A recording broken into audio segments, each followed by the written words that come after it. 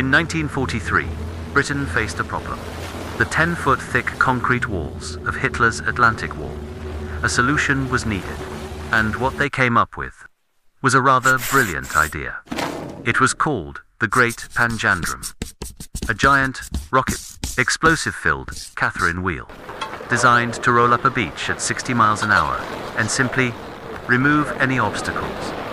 The theory was simple: launch it from a landing craft. Let the rockets fire and watch it smash a hole in Hitler's fortress. What could possibly go wrong? Well, quite a lot, as it turned out. For the main event, a host of generals and admirals gathered for a demonstration. The Panjandrum was launched, veered off course, and charged directly at them. The project was scrapped immediately. The Great Panjandrum is now remembered not as a war winner, but as a gloriously British failure, and a reminder that sometimes the most direct solution isn't always the smartest.